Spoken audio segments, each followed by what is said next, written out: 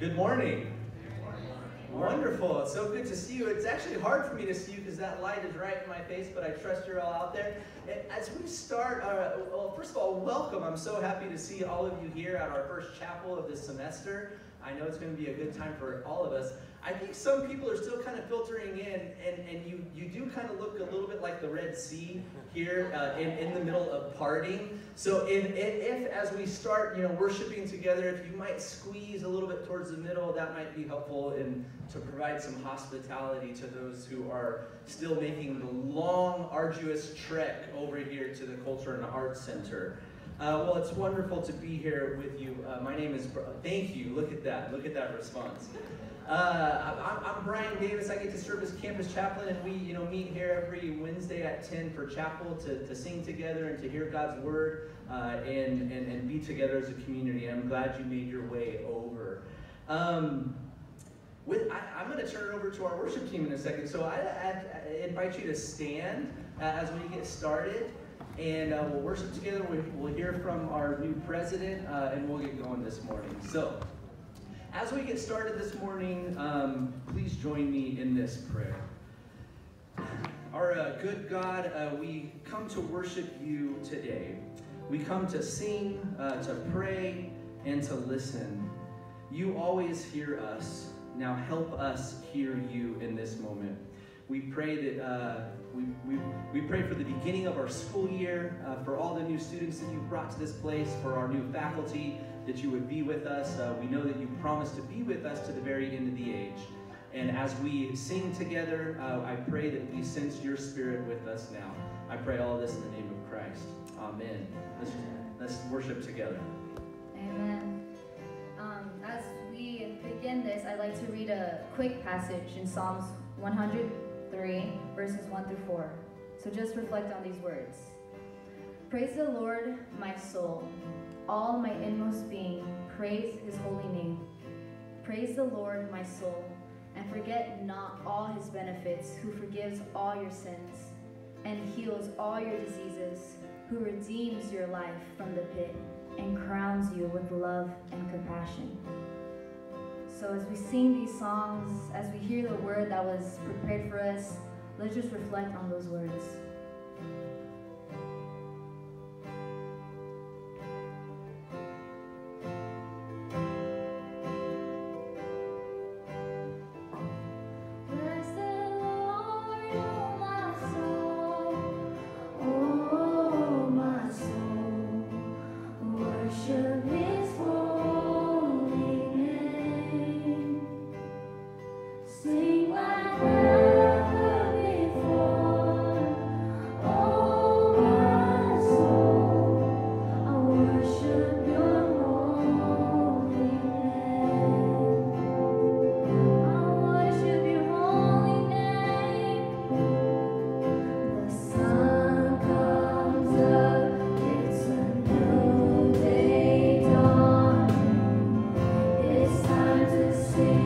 Your song.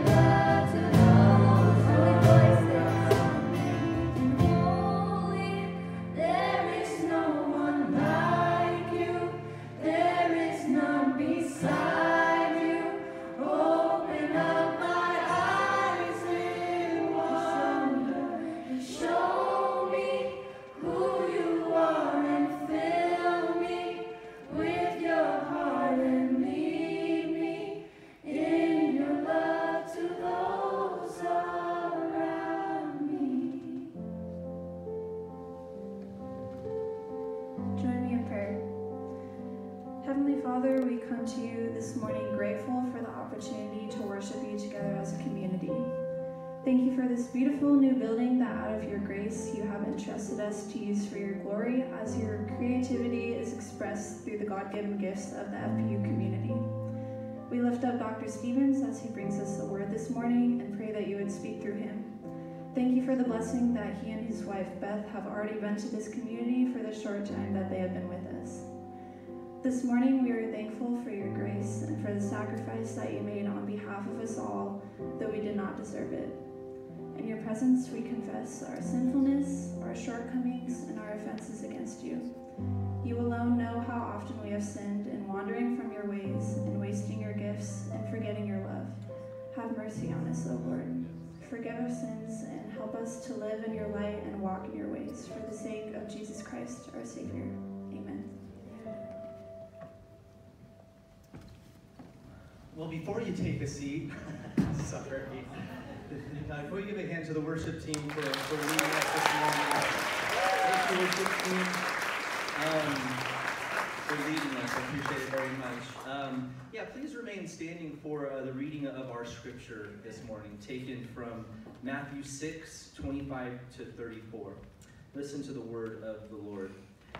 And it says, "Therefore I tell you, do not worry about your life, what you will eat or drink, or about your body, what you will wear. Is not life more than food, and the body more than clothes? Look at the birds of the air. They do not sow or reap or store away in barns, and yet your heavenly Father feeds them. Are you not much more valuable than they? Can any one of you, by worrying, add a single hour to your life? And why do you worry about clothes? See how the flowers of the field grow. They do not labor or spin. Yet I tell you that not even Solomon in all his splendor was dressed like one of these.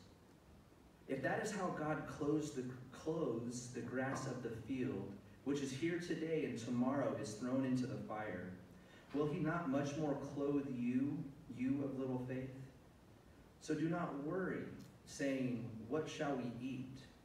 Or what shall we drink? Or what shall we wear? For the pagans run after all these things, and your heavenly Father knows that you need them. But seek first his kingdom and his righteousness, and all these things will be given to you as well.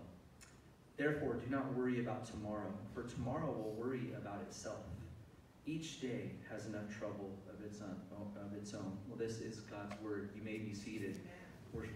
I thought the worship team was still there. I was going to tell them that they could sit down too.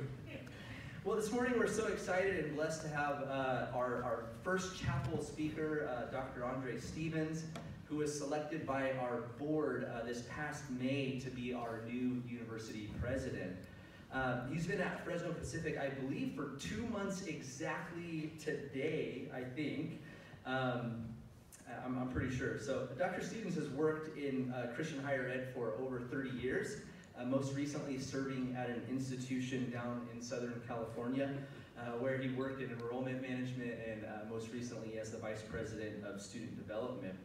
He has a BA and an MA in the field of communications. I'm also a BA in communications, so good shout out to the comrades out there. And he has a PhD in education from Claremont Graduate University. I'm so excited to welcome him here this morning to bring God's word to Sunbirds. Would you give just a warm welcome to Dr. Andre Stevens?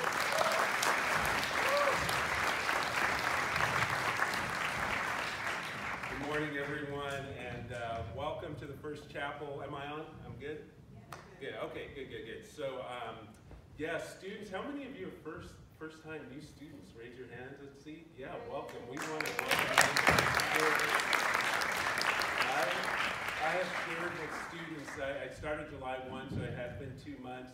Looking out the window of my office, I saw birds and squirrels for most of those 2 months until just a week or two ago. I saw human beings, and that I was just jazzed about that. I love students. We are here for you. And for those of you who are new, I just want to say welcome to Fresno Pacific. We're glad that you're here. My life was changed in a chapel service at a school, just south of here, my freshman year. And so my prayer this morning is as you hear the Word of God spoken through me, that your hearts are being formed and transformed by the Spirit of God working in this place. And I pray too for the women and men who will stand here in the subsequent weeks that, your hearts will be drawn to Him. The Word of God is living and active, and it will nourish your souls. And so the scripture was read this morning, and one of the scriptures I memorized as a college student was 2 Timothy 3:16 and 17, and it says, all scripture is inspired by God. All scripture is inspired by God, or God-breathed. And it is, in the King James, it says it's profitable, but here I'm reading from, I think it's New Living Translation, it is useful to teach us what is true and to make us realize what is wrong in our lives. He goes on to say, it corrects us when we are wrong and teaches us to do what is right. God uses it to prepare and equip His people to do every good work. And I'm going to try to turn on the light under here because I can't see my writing. Well, I guess that's not working.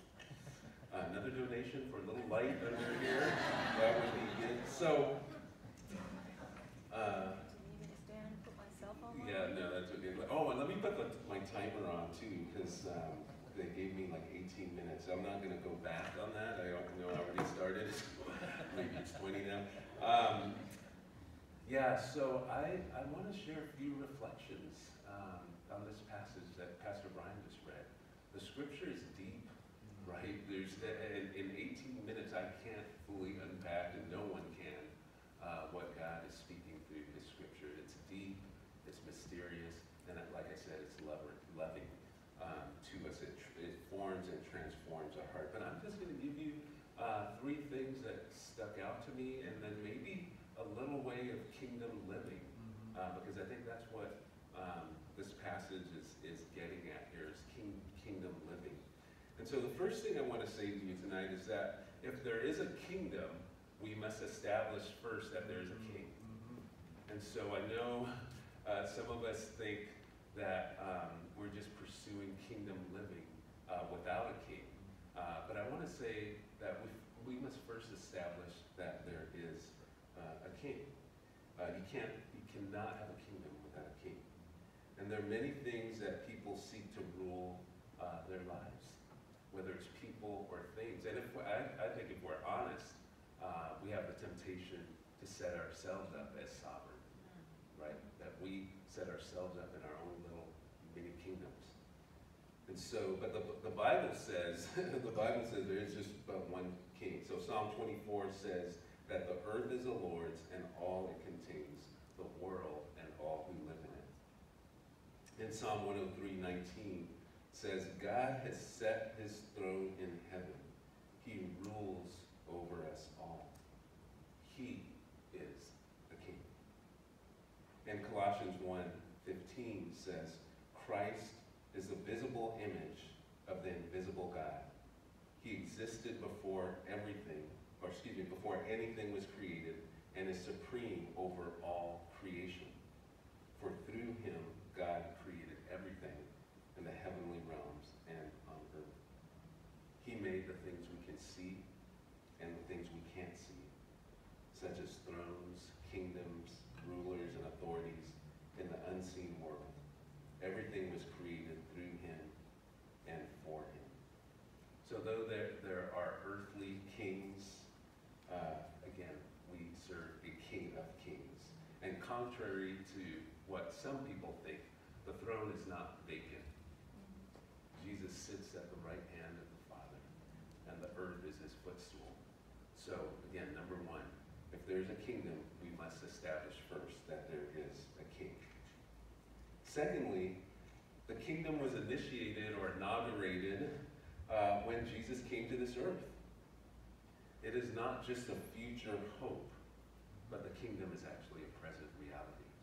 And it reminds me a little bit, and I'm gonna digress, and this is probably for the theologians, professors in the room, I apologize because this is not a good analogy. But when I was a kid, there's this candy that I liked. It was called Now and Later. Did anyone ever heard of that, Now and Later? It actually, I looked it up, it's like 60 years old actually this year. But it's like a taffy kind of candy. I used to like the apple flavor and watermelon flavor. But us now and later, right? You enjoy it now and you want some more later. Again, horrible analogy to the kingdom of God. I failed. But let me tell you, the kingdom is, again, not only a future hope, but a present reality. Again, most theologians would say when Jesus stepped on this earth, he inaugurated or established the heavenly and earthly kingdom that he will come and reclaim. They say it's the already but not yet kingdom. Jesus himself spoke about that. He said, repent and be saved, for the kingdom is now at hand. The good news of the kingdom was proclaimed by even John the Baptist, right? He announced that as Jesus was here. So, one, we have to establish that there is a king. Two, the kingdom is a present reality as well as a future hope. The kingdom has already been established. We get a foretaste of that kingdom now. And then thirdly, the kingdom has implications for us now. The kingdom has implications for us now. Jesus taught his disciples to pray in what is commonly known as the Lord's Prayer. He said, Our Father in heaven, hallowed be your name. May your kingdom come, and may your will be done on earth as it is in heaven. So the kingdom is in our hearts. His rule is through his people, and his reign is redemptive. His reign is redemptive. He's reclaiming creation. One author puts it this way, quote, ever since sin entered the world, God's kingdom project has at its heart a rescue mission for rebellious sinners, drawing them into his renewing work. The Bible is a rescue story, not about God rescuing sinners from a broken creation, but about him rescuing them for a new creation,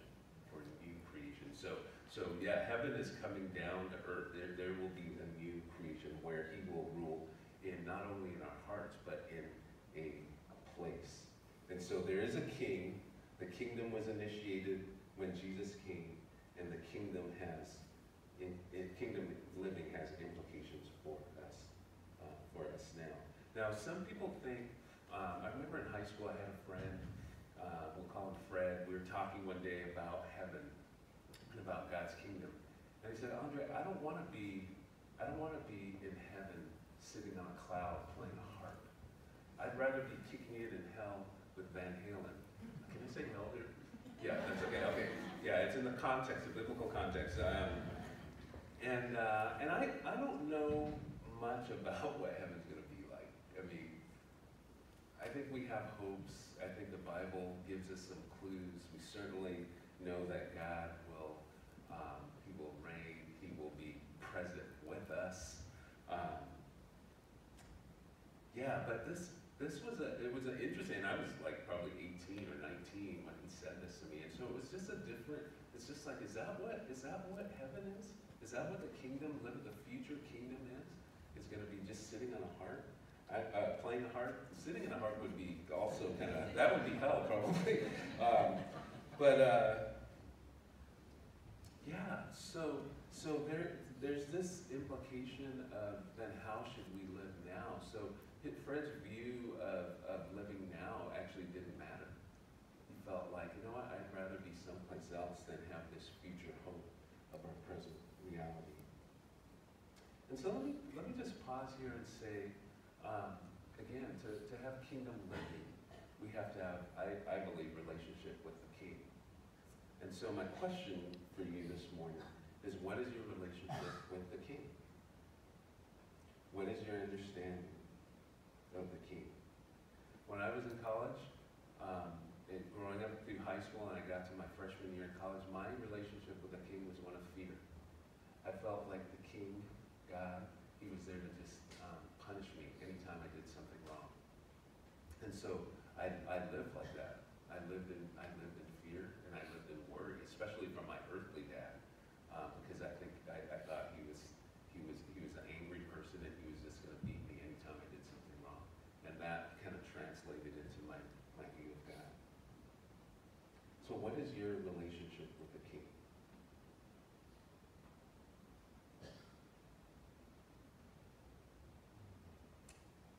Time doesn't permit me to tell you about our King and all that he is to us and for us.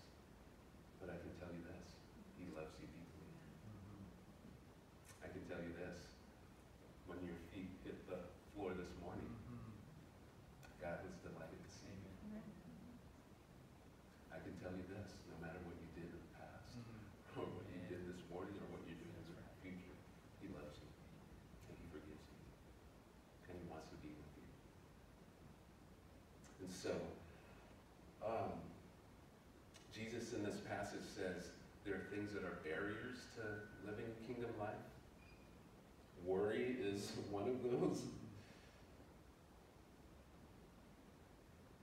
Our lives are being choked out by anxiety and fears and worries. In fact, if you read anything about college students particularly, the levels of anxiety and sadness and loneliness and worry are at all-time highs. And I'm asking you this morning, what's worrying you? What's causing you from pursuing kingdom living? Is it money? Is it worry about the future? Are you worried about the past? Are you worried about relationships? Is it your health? Is it what people think of you? Let me just read this passage one more time in the Message version. Eugene Peterson says, if God gives such, well, God says this, Eugene just translated it.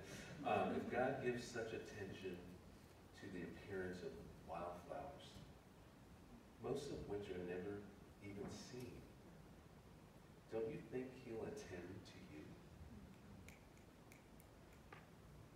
Take pride in you. Do his best for you. What I'm trying to do here is to get you to get you to relax, to not be so preoccupied with getting so that you can respond to God's giving. People who don't know God and the way he works fuss over these things. But you know both God and how he works. Steep your life in God reality, God initiative, God provisions. Don't worry about missing out. You'll find all your everyday human concerns will be met. So that's the Eugene Peterson version of that.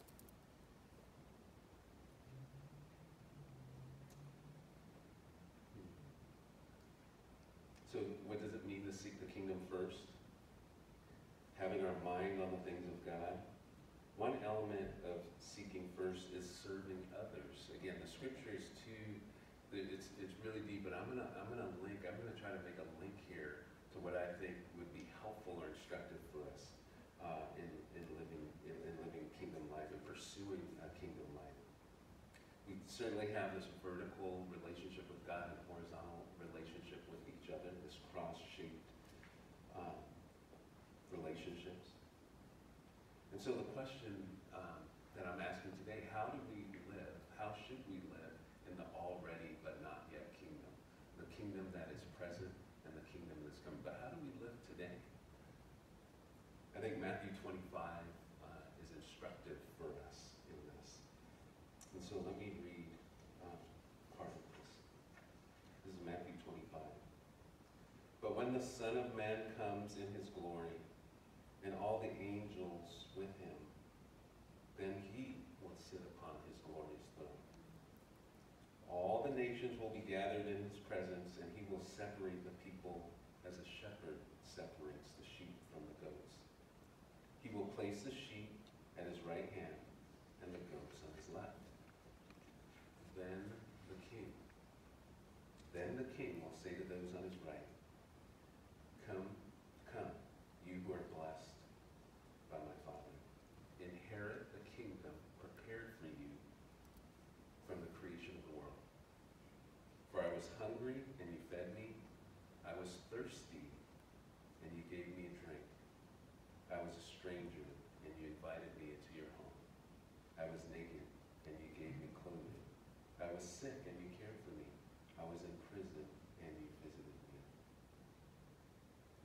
Then these righteous ones will reply, Lord, when did we ever see you hungry and feed you, or thirsty and give you something to drink, or a stranger and show you hospitality, or naked and give you clothing? When did we ever see you sick or in prison and visit you? And the king will say, I tell you the truth, when you did it to one of the least of these, my brothers and sisters, you were doing it to me. I tell you the truth, when you did it for one of the least of these, my brothers and sisters, you did it unto me. And so let me just make a few comments. Now, I hope you're picking up on a little thing here from Matthew 6 now to Matthew 25, when Jesus says you're worried about what you should eat, wear, drink, right, in Matthew 6. And then we fast forward to Matthew 25. It says, I was hungry and you fed me, I was thirsty and you gave me drink, I was a stranger and you invited me into your home. So, you see that little link there? Again, living in the kingdom, those who enter into the Father's house are those who serve. Now, comment. The purpose of these words isn't for salvation. Ephesians 2, 8, 9, 10 say that. Our faith is by grace, through faith. But it is evidence of the changes that are within us.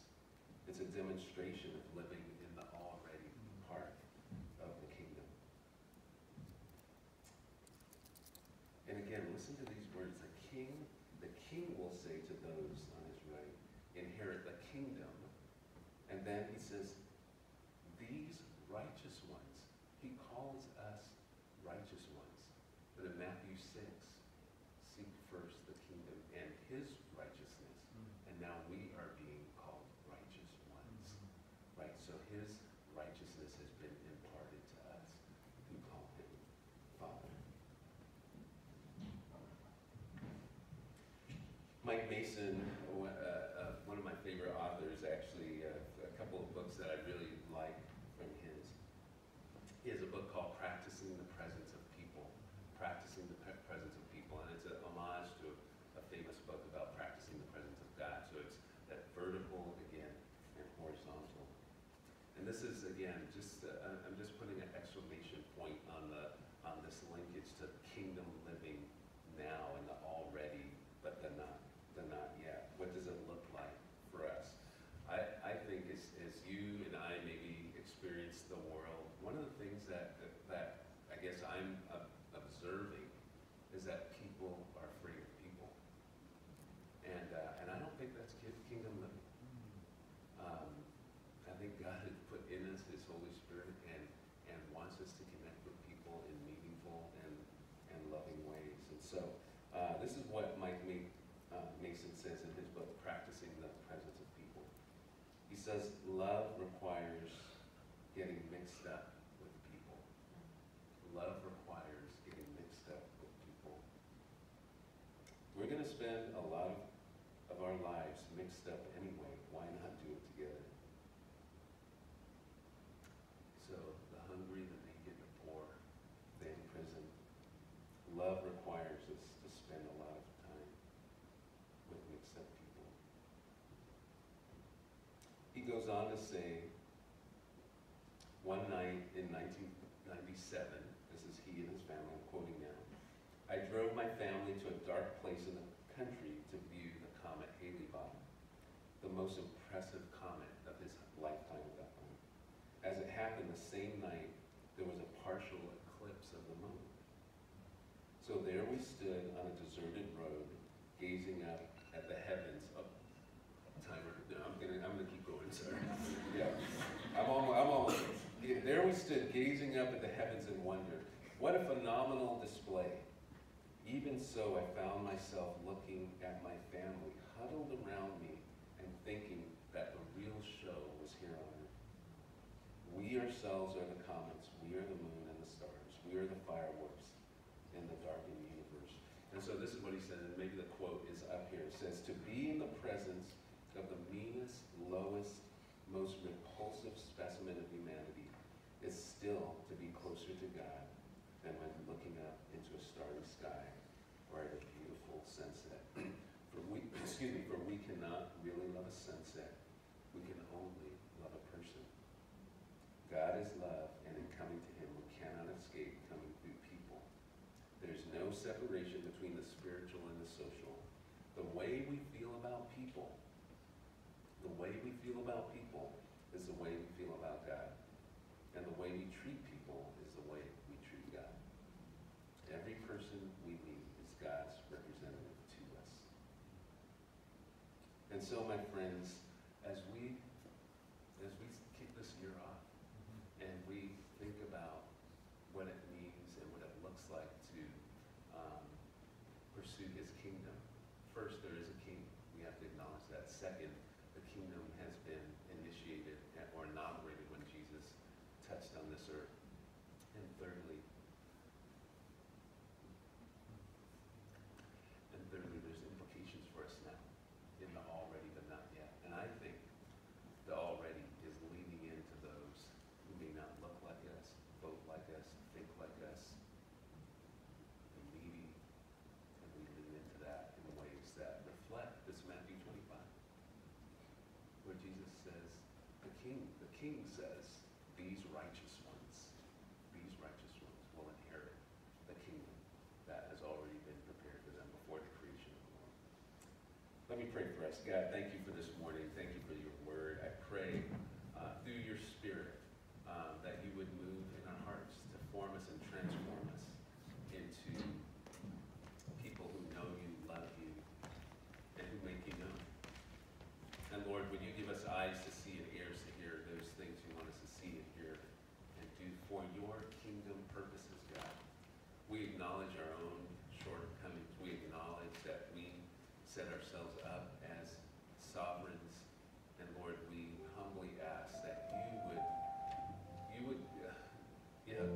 create in us a clean heart, God, and renew a right spirit in us. We need you, God. As we leave this place, God,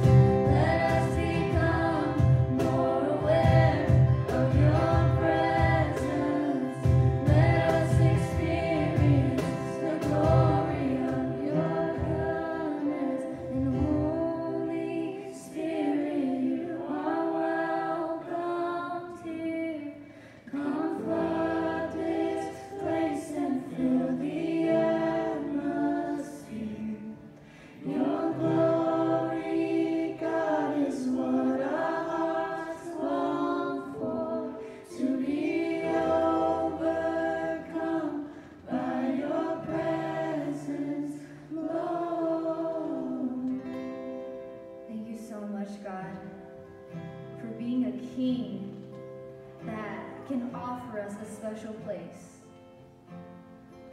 Like what the president was saying, Matthew 25:34 says, and the king will turn to those on his right and say, you have a special place in my Father's heart.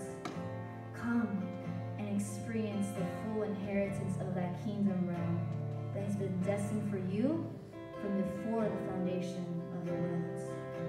We thank you, God, and we thank you for this word and for this worship. In the name of Jesus we say, amen. Thank you, Shalom, for leading us. The worship team, is this back on or not? All right. Hello. Hello. We're good. Okay. Thank you, Shalom, for leading us. Give them a hand again. Thanks so much. Thank you, Dr. Stevens, for leading us and teaching us. I learned that the kingdom of heaven is like yeast, as Jesus says, is like a mustard seed, and is now like a now and later as well. So I appreciate that. Couple announcements before we get you out of here. Make sure to mark on your calendars 10 a.m. on Friday in our Special Events Center, also known as the gym. We have our University Convocation. It's kind of like our official kickoff to the academic year. Have a real special time actually on Friday, especially of welcoming in our new freshmen into this academic community. So come to that. I think there was, real quickly too, I think there was some problems with the app, the iAttended app, when you were using it to sign in this morning. There was a problem if you put in your FPU email address, it wasn't kicking you an email to sign up for the app. Feel free to put your personal one in there, and it you can sign up that way, and then go back into the settings later and put your FPU one in there. So sorry for the confusion there. Real quickly, we want you to there's a QR code. We want you to know the songs that we are singing this semester and year in chapel. Feel free to scan that code back there, and that'll take you straight to a Spotify playlist, which will be populated with all the songs that we're singing. So thank you, Shalom, for putting that list together and putting some care into that.